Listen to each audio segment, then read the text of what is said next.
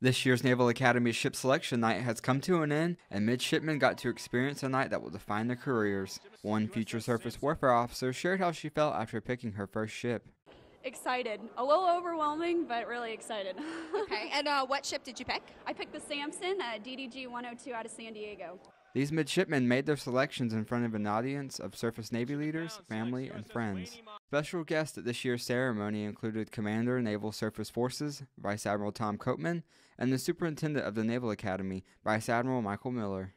Today, the United States Navy, the surface Navy in particular, is existential to the United States Navy, and we have been since the very first day this republic was founded. After graduation, the new SWOs will report to the ships they chose to begin their naval careers. From the Defense Media Activity, I'm Petty Officer James Norman.